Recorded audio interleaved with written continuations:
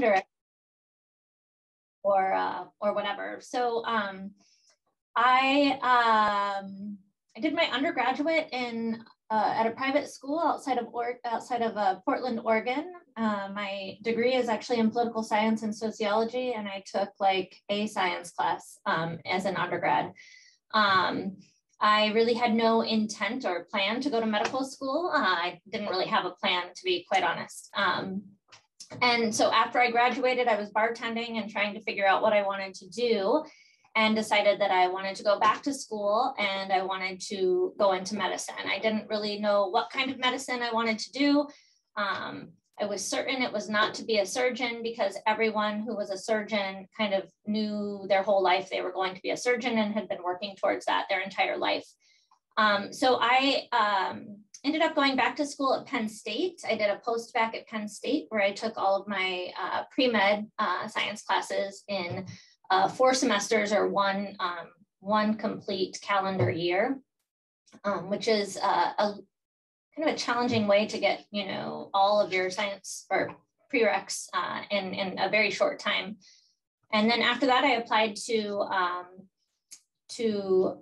medical school. My boyfriend at the time wanted to stay in Oregon, and so I only applied to one school, and I did not get in that first year. And so I reapplied the second year and was able to kind of broaden my my net of places. I included both allopathic and osteopathic programs, and I decided to attend Des Moines University in Des Moines, Iowa. I'd never been to Iowa, but when I interviewed there, I was very impressed with their campus and with a lot of the hands-on opportunities for learning that they had. So I graduated from medical school. Well, I guess before I graduated from medical school, 3rd year, I was deciding what I wanted to go into. And I was, again, fairly certain that I was going to do OB. I had all of my letters of recommendation stating that I was going to be a great obstetrician. My personal statement was about being an obstetrician. And then I realized that the things I liked about OB-GYN were probably not the best reasons to become an OB-GYN. And what I mean by that is I like doing C-sections. They're big surgeries. They're kind of messy, bloody. They're high adrenaline, high kind of intense few moments. And I thought, you know, and other than that, I didn't really like much else about OB-GYN. And I thought, gosh, maybe I shouldn't be going into a field where I look forward to like the intense adrenaline rush. And most women probably don't want the delivery of their child to be remembered as that. So I kind of took a step back and recognized that what I liked about that was the exact same thing that being a trauma surgeon and acute care surgeon allows for. So I kind of last minute shifted and decided to pursue general surgery. I did my general surgery residency in Des Moines. And then I did my surgical critical care fellowship here at the University of Iowa. And then I came here as faculty afterwards. I've been here now for 4.5 years as faculty. I work as an emergency general surgeon, as a trauma surgeon, and then as a surgical intensivist. So I'm boarded in general surgery, surgical critical care, and then just took my neurocritical care boards as well. You know, I think that my journey is certainly not a typical one, but I think that it required a lot of purposeful decisions that were made, as opposed to just starting on a path and continuing that path without kind of thinking and analyzing about how I'm going to be there. Surgery is a pretty intense residency, and it's a pretty intense lifestyle. It's a big commitment, and your life changes a lot from when you start that journey as you progress. So, you know, I have a daughter now. I have a 5-year-old, and how much time I want to spend at work is different now that I have a kid than it was when I didn't have a kid. And so kind of figuring out how to balance a very demanding profession along with wanting to be a mom, has been probably the biggest challenge for me, and the thing that I am constantly being very deliberate about in my decisions on what I do and what I don't do. Like I was introduced, I am also the program director for our fellowship here. And then I'm also one of the co-directors of our ICU here. It gives me a really great opportunity to work with a lot of residents, a lot of medical students, and the fellows, obviously. And that's probably one of the most enjoyable parts of my job, is that not only do I get to take care of patients in the moment where they need someone emergently to take care of them, but also teach people how to do that and how to kind of spread that on. That's a little bit about me. So general surgery training is 5 years, and then surgical critical care is 1 year fellowship, and acute care surgery is a 2-year fellowship. You pretty much have the option of which fellowship you want to choose based on how much operative time you got during your residency to become a trauma surgeon or a surgical intensivist. You know, my job is basically, when someone comes in as a trauma, I'm in the emergency room there, and we take care of them from the moment they arrive in the door to the moment they leave the hospital, whether that is in the operating room, in the ICU, in the emergency department, or on the floor. And then same thing for emergency general surgery. We're kind of the full spectrum of care, not just caring for people in their operative state, but also, you know, their non-operative things as well. And I guess really I'll just open it up for questions from there. I just want to make sure that people, have the opportunity to answer any questions that they may have. Yeah, so maybe just to start out, knowing that you are a director of the Surgical Critical Care Fellowship at the University of Iowa, with our main audience being pre-med, pre-health students, I'm sure it'd be interesting for us to hear, what do you look for in an applicant past just, you know, the mundane scores, the USMLEs, obviously, those are pretty emphasized. Past that, are there any misconceptions, any other points of emphasis that might not be as clear? Yeah, so, you know, there's been a big transition in medical education over the past couple of years in trying to kind of more, you know, it's a very catchphrase kind of thing, but a more holistic review of applicants, so that we are not simply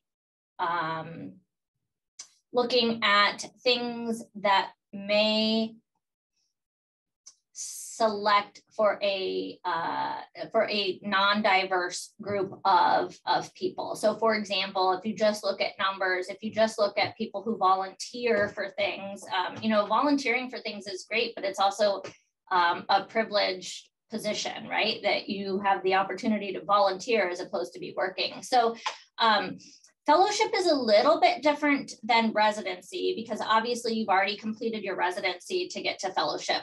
But we just recently, I'm trying to pull it up right now. We just recently kind of revamped our, the things that we look for in applicants. And I will tell you that for fellowship, our program is no longer looking at USMLE scores or ABSITE scores, because we are working under the assumption that if your program thought that you were good enough to graduate, that the numbers on the piece of paper may not matter as much. Now, ABSITE scores, which is the in-service training exam that general surgery residents take every single year, have been shown to predict board pass rate. So there's some risk in that, because if you're taking people who are not, you know, you want people to be able to pass their boards, but we don't want applicants who are just really good at taking tests. We want people who are really good at taking care of patients, and those tests don't always correspond to that.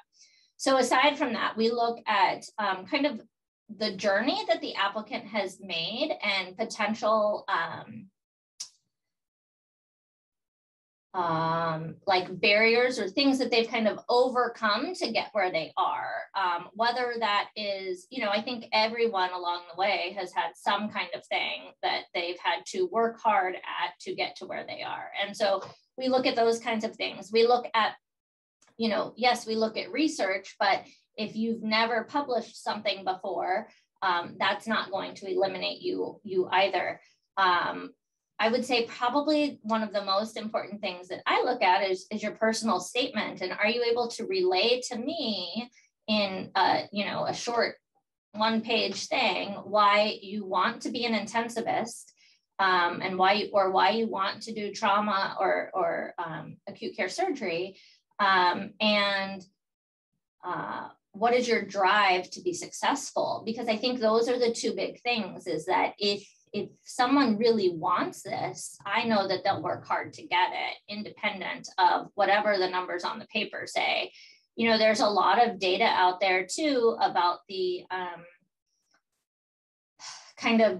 even letters of recommendation. I used to think were really helpful, but it's kind of interesting when you look at the data that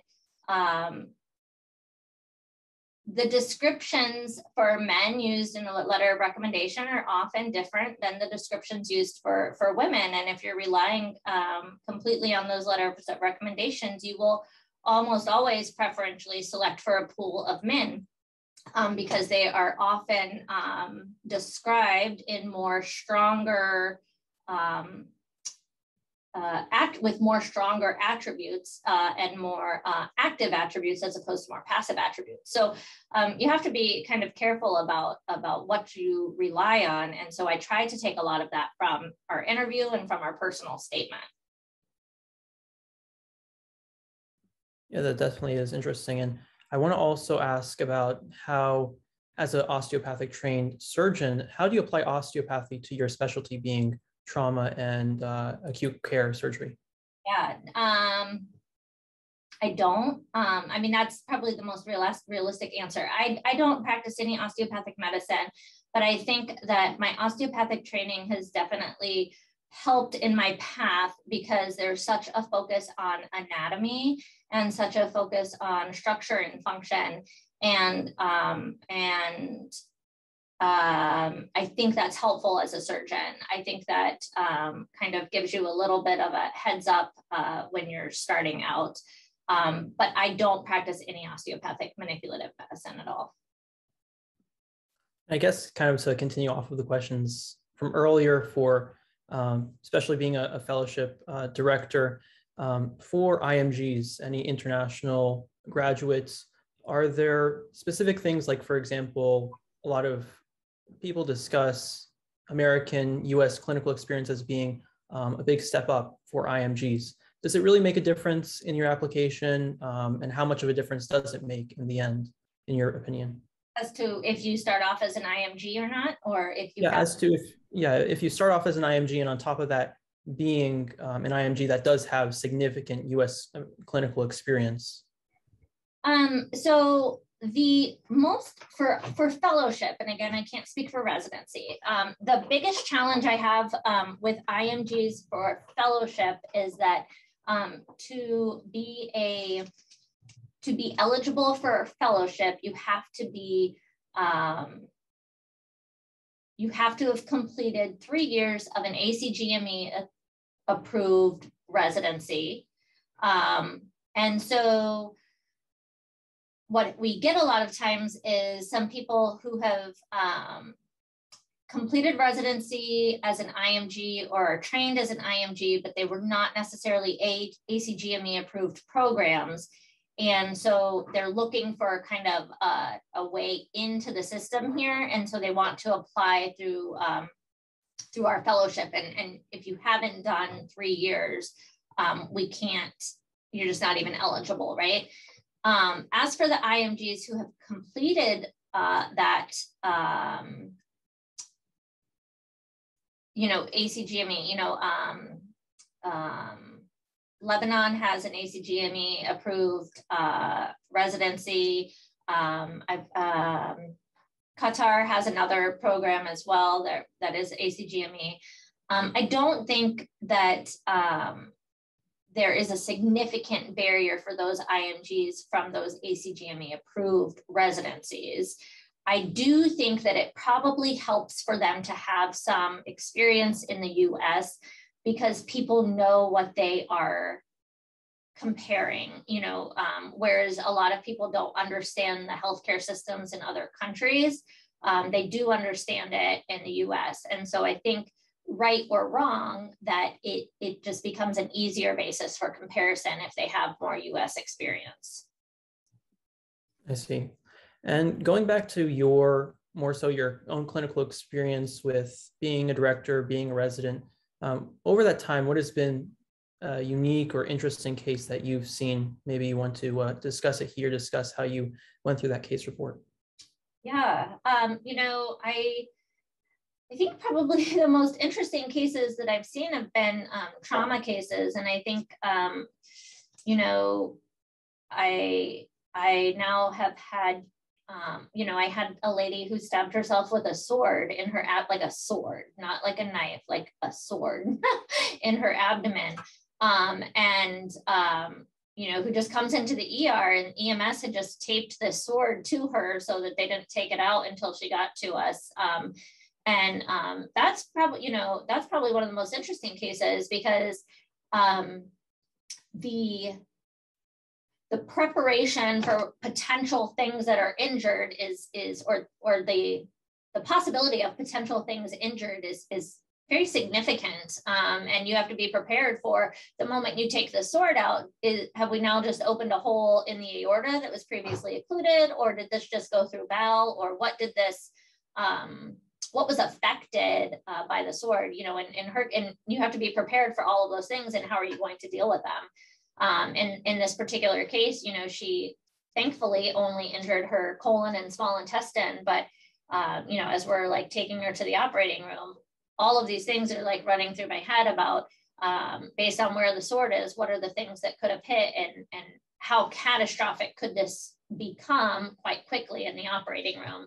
And unlike, other types of surgery, you don't know what's coming in for the day. So I come to work and I don't know, that the lady who stabbed herself is coming into the door. And so there's really no way to, run through your head in advance or the morning of as you're getting ready, what your day is going to be like. And you just kind of roll with the punches, and you get a page, there's someone stab victim in the ER. That's probably been the most interesting case that I've cared for. A couple of weeks ago, we had a patient who stabbed himself in the chest multiple times and hit his heart. He had a pericardial effusion and tamponade, and he's now got his heart repaired. He's out of the ICU and clinically, doing much better. But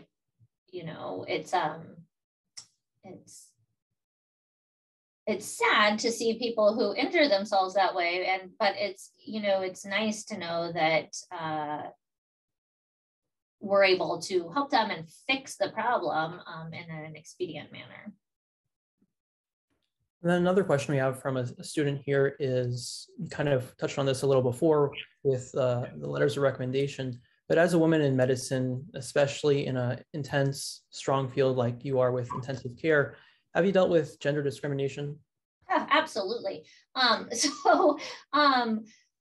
This has been something kind of ongoing, from even my residency. I would say that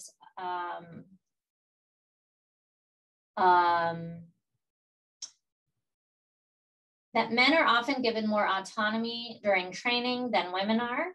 That the opportunities presented to men and women vary, and you have to be very,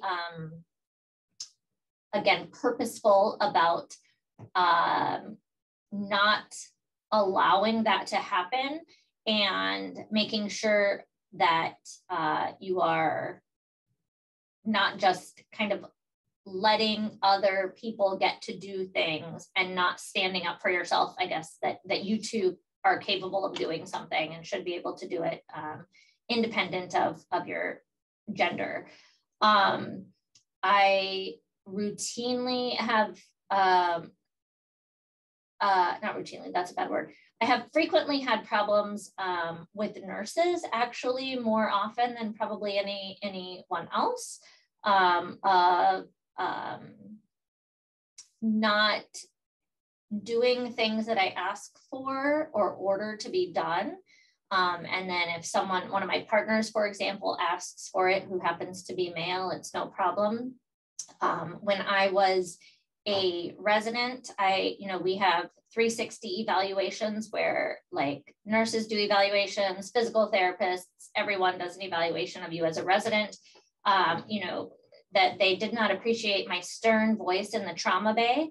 And I thought, you have to have someone has to be in charge in the trauma bay. And I can't even fathom anyone telling one of my male colleagues that they didn't like their stern voice in the trauma bay. I think that, when I was interviewing for my first job, it was, my daughter at that point was like 6 months old when I started interviewing. I was asked if I'd considered working part-time instead of full-time at one of the jobs I interviewed at, because I was now a parent, and wouldn't I rather work part-time because that way I could still be a good mom. So one, that's illegal. And if anyone ever has that conversation with you as a job, just know that's illegal. It's against the law for them to talk to you about your like child raising desires. I was told that I, probably wouldn't be as good of a surgeon in the operating room because if something happened to my child, that I would be too worried about them and not be able to finish operating. And it's interesting because what I responded was, well, I would hope that any father would be equally as concerned if something had happened to their child while they were operating also. But yes, absolutely. Gender discrimination continues to be an issue in medicine. It continues to be a problem in surgery. It is, I think, here at the University of Iowa, there's a lot of effort made to try and overcome that, but definitely still a problem. And then going to the difference between surgical critical care and acute care surgery fellowships, what's the differences that you as a fellowship director see in terms of training between those two? Yeah, so a surgical critical care fellowship is a 1-year fellowship. Acute care surgery is a 2-year fellowship. The requirements for surgical critical care are 9 months in the ICU and 3 in a surgical ICU and 3 months in an elective, whatever your elective may be, depending on the program you're at or depending on what your interests are. Acute care surgery, like I said, is 2 years. One of those years is dedicated to surgical critical care. Again, 9 months of one of those years is surgical critical care. And the other year is dedicated to rotating through different surgical services to get a better, to get more experience. So for example, you have to do vascular, you have to do trauma, a lot of trauma, emergency general surgery. You can do time with neurosurgery, you can do time with ortho, you can do time with interventional radiology. And the purpose of it is really to make sure that or with cardiothoracic, but to make sure that as a trauma surgeon, that you are equipped to deal with any emergency that could walk into the door, and that you have exposure to all of those things. Often what we see is that people who don't feel like they got enough experience in residency are more likely to do the 2-year acute care surgery program as opposed to the 1-year surgical critical care program. That's pretty much the main difference. I will say that more and more programs are going to the 2-year acute care surgery program to give their fellows an opportunity to operate throughout fellowship. So at my program, 9 months out of the year, you're not operating. And a lot of people have a lot of anxiety about going 9 months without operating. And so more and more programs are transitioning to a 2-year acute care surgery. Regardless of which path you choose, you are eligible to sit for the surgical critical care boards. And you are then, once you're boarded in surgical critical care, that's the training necessary to kind of work as a trauma surgeon, an acute care surgeon, emergency general surgeon, or an intensivist. So that's either one of those paths is acceptable to get to those jobs. And then going back to your journey through medicine, you talked about having first interest in OB-GYN, and then transitioning to, after realizing more of the details behind OB-GYN, the atmosphere behind it, transitioning to now trauma and critical care surgery. So for those, again, with our audience being mainly pre-medical students, pre-health students, for those who know that they want to go into medicine, but are not exactly sure what type of medicine they want to go into, do you have any pieces of advice for them? Yeah, so I think the first step is to know what you love, but even more so to know what you don't love. So I don't love clinic. I do not like going to clinic at all. And so any job that was going to require that for me, I knew was not what I was interested in, or at least where that was the main focus, right? So automatically I know that family medicine, not going to work for me, because a day in the OR or, surgery residency as a medical, or on your rotations in medical school, you get to the hospital at 5 a.m, you might leave at 8 o'clock at night. That day went by way faster than the get to clinic at 8 and leave at 4. That 8 to 4 felt to me like it was dragging on, and I was constantly looking at the clock. I couldn't stay engaged. So I think the first thing as you're kind of going through medical school is figuring out what you like and what you don't like. And then just keep an open mind. I never in a million years would have thought that I was going to end up as a surgeon, and never thought that was where I was headed. But I think as you experience more things throughout medical school, and have the opportunity to rotate through different services as a medical student, that if there's something that you really enjoy, that you should give it pause and really contemplate, is that something that you would like? That said, I also think it's really important to consider your life outside of medicine, because my life would be a lot, I wish I could have a job where I also didn't take call, because I like to be home at night and have dinner with my daughter. And so, that's just kind of the give that I have to give to get the job that I want. But I think that recognizing how your priorities outside of medicine may be influenced by what your career goals are also is important too. And during fellowship, usually some fellowships might have an extra year for research specifically. Was that the case for you? Did you at least have research integrated throughout, and what type of research was it? Yeah, so part of the surgical critical care fellowship is that you have to complete some project. They're pretty vague about what project means, so it may not necessarily be traditional research. It may just be a QI project or something.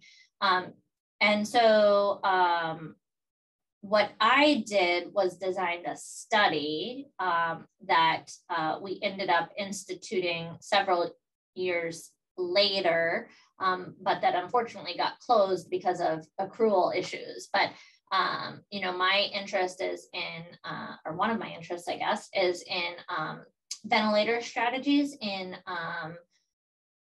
trauma patients that are at risk or have acute lung injury and or ARDS. And so I am specifically interested in a ventilator setting called airway pressure release ventilation, and it's used prophylactically as opposed to reactively to hypoxia. So I basically designed a study looking at traditional ventilation compared to airway pressure release ventilation and outcomes for my project. We have a student here asking, how does the dynamics between attendings, fellows, residents, PAs, and other people serving on the team work in trauma? Is it usually split up between them being assigned to the trauma bay or the ICU, or how does everyone float around really within the team? So I can describe for you what we do at the University of Iowa. We have one team with faculty, residents, PAs, nurse practitioners, that is assigned to the emergency general surgery service. We have one team that is assigned to the trauma service, and we have one team that is, or, you know, a kind of bigger group of people assigned to the ICU. So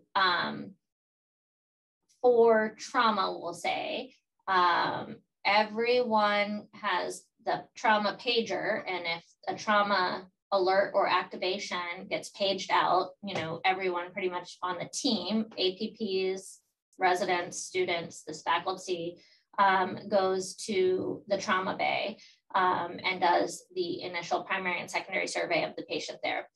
If the patient needs to go to the operating room, that's typically, you know, the faculty and then one or two residents and or students would go to the operating room with that patient that are part of the trauma team. And then if they go to the ICU, then the ICU team manages them while they're out in the ICU, as well as the trauma team. So there's kind of a collaborative work, and that, you know, that's the whole team again rounds. The residents and the PAs are kind of responsible throughout the day of answering questions, you know, evaluating the patients, following up on different imaging or whatever. When the patient is stable to leave the ICU and go to the floor, then the trauma team continues to manage that patient on the floor. So a typical day in trauma might be you start rounding, and then trauma is paged out. You have to stop what you're doing, go to the trauma bay. You may go to the operating room, you may not, and then you come back to rounds. And so your day is very haphazard, and it's kind of hit or miss at who's doing what. And so often the work gets divvied up between the team members as to where people need to be and what needs to be happening, because there can even be multiple traumas at the same time, as you can imagine. So definitely. And looking back at previous applications in fellowship, are there any specific fellowship applications that you remember that really wowed you? And could you speak on why exactly that might have been an especially unique application? Yeah. This last cycle of applications, someone wrote a poem for their personal statement. And it's, you know, as I was reading it, I thought it was kind of like, oh, this is an interesting choice. And I wasn't sure how I felt about it, to be quite honest, because it seemed a little like something that people talk about doing, but don't actually do, you know what I mean? But I remember it, right? Like I still remember that application, and it stood out to me. And so it achieved the goal, right? Of like something that stood out to me and something that I would remember. I remember everything about our application because I remember like this stood out to me. And then, and so I would say just anything that really draws attention or makes you stand out compared to others is one good way to do that. And then another application that stood out to me was the, you know, in the personal statement, there was just a, you know, a lot of personal statements are very like, this is my journey and why I want to be a surgical intensivist. And this one was just very like kind of blunt about a lot of things that, you know, referring to the dumpster fire where he trained. And it was like, oh my gosh, like I would never think of writing that, but also like it stood out again, you know? And so whether good or bad, you know, if you can make your application stand out, I think that's, you know, that's really important. The other thing I would say is people who follow up after their interview with letters, you know, emails now to me being like, thank you for the opportunity to talk with you. And kind of follow up with something personal besides like, thank you so much or whatever. And then people who can really make it, you know, we had one applicant this year who she was just really outstanding to the point where I was like, we need to hire her when she's done. Like, my goal isn't to get her here as a fellow. My goal is to get her here as like a junior partner, because she just really stood out as, and she saw the vision beyond fellowship. You know, fellowship wasn't just like the end, but like beyond fellowship. And so I think that's important also. And looking back over, the years that have led up to where you are now as an attending with your medical journey, is there anything you wish you had prepared for or done differently? That's a good question. I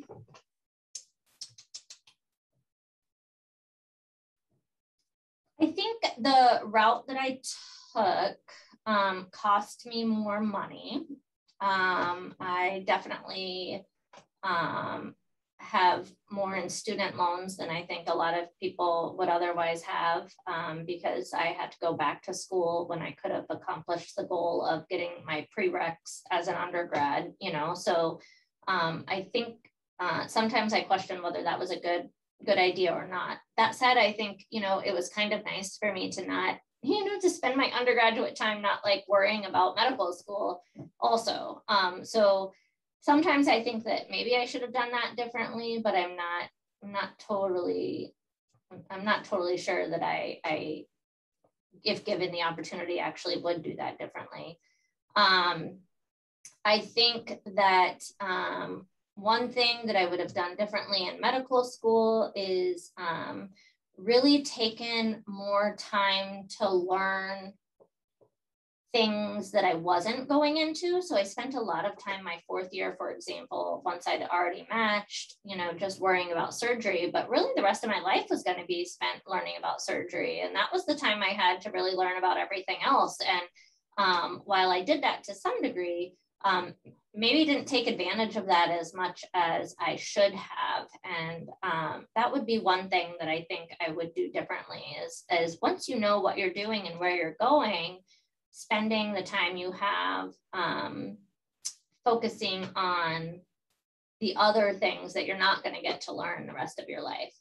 The other thing that I will say that I know I would for sure 100% do differently is I became very focused on being a successful surgery resident, a successful surgeon, a successful intensivist. And I did that at a cost to my family and my friends. And I became very kind of not isolated, but like, I didn't make time for people who are important to me. And it took having my daughter for me to kind of realize that. But before my daughter, there were plenty of important people in my life who, during my training, unfortunately took the back seat. And I do regret how important work was to me and at the expense of relationships. And I think I would do that better in the future. And going back to the previous application that you mentioned, you were hoping to have that applicant not only for fellowship, but also as, like you mentioned, a junior partner because of their vision. So reflecting on that, I think the interview seems to be a place to kind of communicate what your vision is so that that program director would know exactly if you're on the same page. Isn't that right? Is that the case? Absolutely. And I ask every, fellowship is a little different from residency because I think the purpose should be for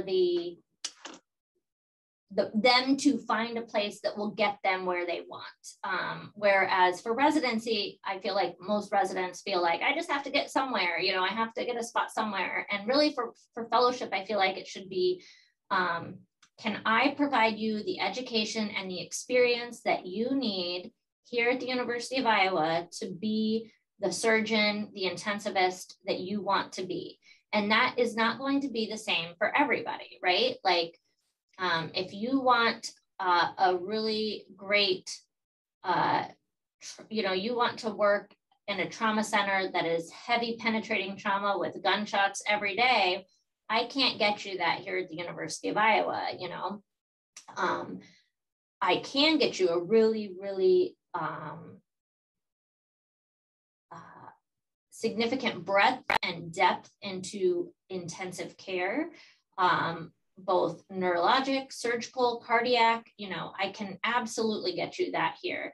But I think it's important to ask people and for people to relay to fellowship and residency directors where you hope to be, with the understanding that there's no commitment to whatever you say, right? Like whatever people tell me, they're not bound to by any stretch.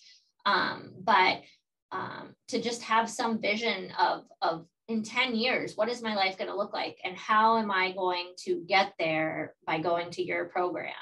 And what do I need in order to achieve that goal? Yeah. And to your point, it seems to vary place to place, like somewhere like Iowa, the Midwest, like you mentioned, it's not going to be exactly as intense as it might be in something like Maryland, in Baltimore. So with that said, when someone is, and we're still pre-medical students, so this is going to be years in advance, but when someone is looking for a fellowship or possibly a residency too, what exactly should they look for to see if they're on the same page with that vision, just even before the interview, just so they know how to prepare, what to exactly discuss, and how to communicate that? Yeah, so I think, the big three things that I think you need to know is how much, so three big things. What are you going to do clinically? What are you going to do research? And what are you going to do teaching? And how can the program that you're looking at help you in those three ways? Now, I feel like for residency, you kind of have to present yourself as this, like, I love everything. And I want to be an excellent doctor, and I want to do all the research, and I love teaching. And I feel like that's how most students feel they have to present themselves for residency. I don't interview residents here, so again, I don't know that, but I will say that I fully recognize that most people aren't going to be avid researchers. Most people aren't going to have NIH grants. Most people are not going to be program directors. It's okay if you tell me, I want to be a really good clinician and I want to perfect my skills as an intensivist so that I can go wherever, and whatever I see, I know that I am prepared to handle what may come my way. And so those are the, some people may love research, and then they're going to say, like, how are you going to help me build my career as a budding researcher? Do you, here at the university for residency, we have a T32 grant. So that gives half of our residents the opportunity to step out for 2 years to do focused research for 2 years. Now it extends your residency to a 7-year program as opposed to a 5-year program, and that's before fellowship. But if you're really interested in research and really interested in fellowship, gosh, what a great opportunity. Whereas going to like an osteopathic residency program, you're not going to get the opportunity to really take 2 years away to do research, because that's not the focus of an osteopathic residency program. So I would say knowing kind of in those big three realms where your interests lie will help you kind of find out, does this program have what I need, and would I be a good fit there? One student also asks about your thoughts on something called an SMP, or Special Master's Program, before medical school. So like in a gap year or possibly longer, taking that kind of program. Also across the whole board, whether it's before medical school, maybe during medical school, does a master's program play a role, having a master's play a role in application? Have you seen differences in evaluating applications with people having 2 degrees? Yeah, I think it plays a role. I don't think that it necessarily puts you above someone who didn't pursue their master's, but I think it gives, it's another dimension or another thing that you could have done. For example, if you haven't done a lot of research, but you've got your master's, that's just like another thing to show kind of what your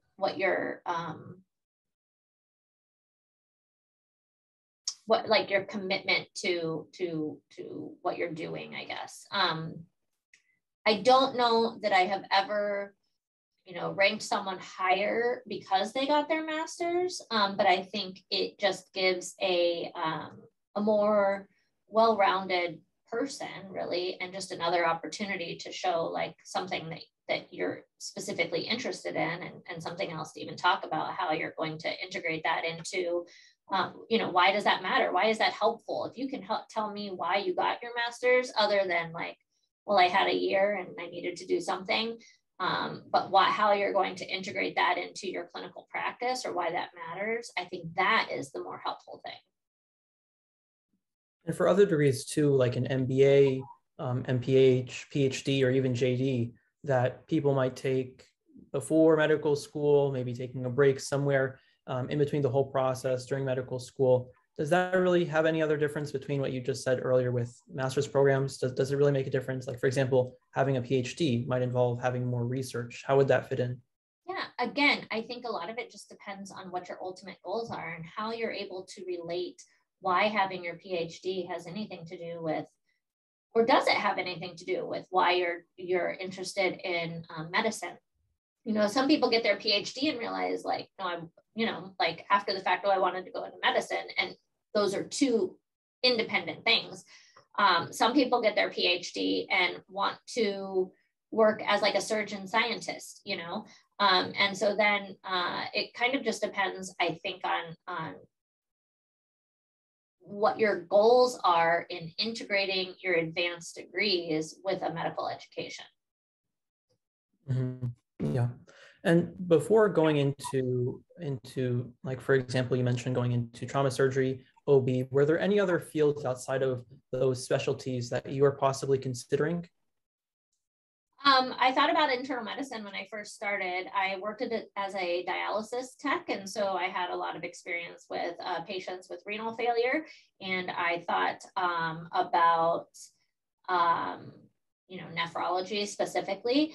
And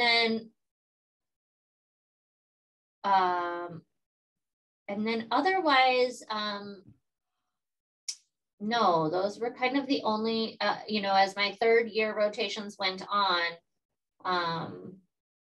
you know, I liked my first rotation. It was at a county hospital. And so it's kind of an underprivileged hospital.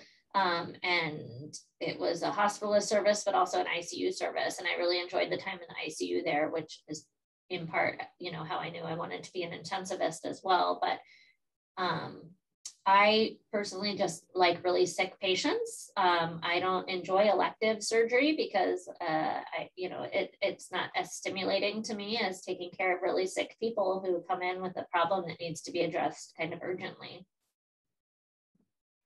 I have also a student asking about their personal statements. So if they get rejected, if they're a reapplicant for another cycle, do you recommend that they change up their personal statement? And what questions should they ask themselves? Also, in the meantime, depending on where they land, do you think it might also be advantageous to consider retaking things like an MCAT or improving your GPA? So I think that question depends a lot on what your MCAT score and your GPA are to start off with, because some programs will just have like a flat cutoff. And if you don't meet that cutoff, they're not even going to look at your personal statement, right? Because they have so many applications to go through, they have to find some way to filter through them. And so some programs use the MCAT score, some use your GPA. So if you think your MCAT score is competitive, I don't know that getting 1 point higher or 2 points higher is going to make that big of a difference. If you think you can make a significant improvement in your MCAT score, then I do think that's, you know, a valuable thing to do. Same with GPA, is that taking 1 or 2 more classes and even doing well in 1 or 2 more classes is really unlikely to change your GPA in a significant way, right? Because you've got so many classes already. Doing poorly in an additional class will affect your GPA in a significant way. And, you know, I think this is actually a good time to be like, what is a major way that I can kind of change my application, and not these minor, like I'm going to get 1 more point on my MCAT. Now, if you did atrocious on the MCAT, you know, it for whatever reason, and you know that you can improve your score significantly, yeah, you should retake it. But this might be a good opportunity to be like, you know, I'm going to get my master's in public health. Public health has a lot to do with medicine in general.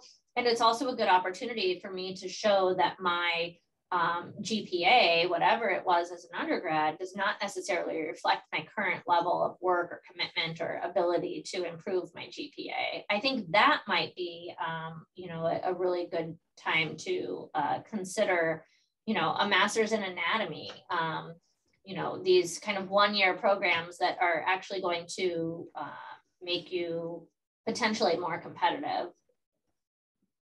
Absolutely. And before we end the hour for virtual shouting, first of all, I want to thank you so much for your time. Before we do end the hour and wrap up our session today, do you have any last words of advice to pre-medical, pre-health students listening who have so many years ahead? They have medical school ahead of them, residency, possibly fellowship, so they can really leverage the advice that they have now. Any last words of advice for them? Yeah, you know, it is really hard to get caught up in the journey, and or not in the journey, in the end result, and like keep being like, you know, and I've got to get to medical school for 4 years. I've got to get to residency for 5 years. I've got to do this. I've got to do this. And you're constantly looking at the next target. And in the meantime, like your life is passing by. And so that's my biggest piece of advice is don't let your life kind of pass you by where you finish and you become a faculty surgeon or whatever you're going to be.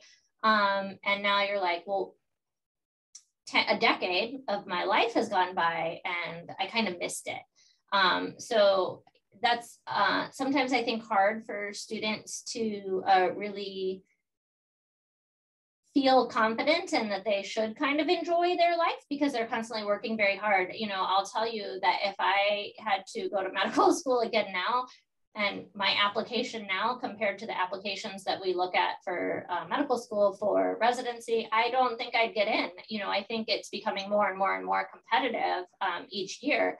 And that's, I think, a detriment to the field because I think we get less well-rounded people in medicine and people who just become so focused on the ultimate goal. But just remember, like, live your life and like enjoy your you know, enjoy that 10 years while you're working towards that ultimate goal.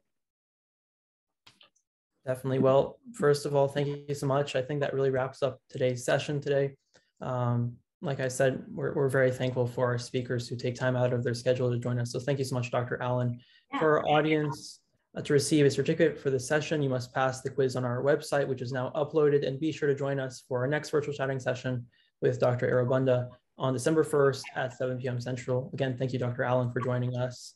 And I see that you... I'm just going to say one last thing. If anyone has any questions for me about anything I just threw my email in the chat, you are welcome to email me at any time. I'm happy to answer any questions that you may have. So definitely. Well, thank you so much and hope everyone has a great night. Yep. Thank you.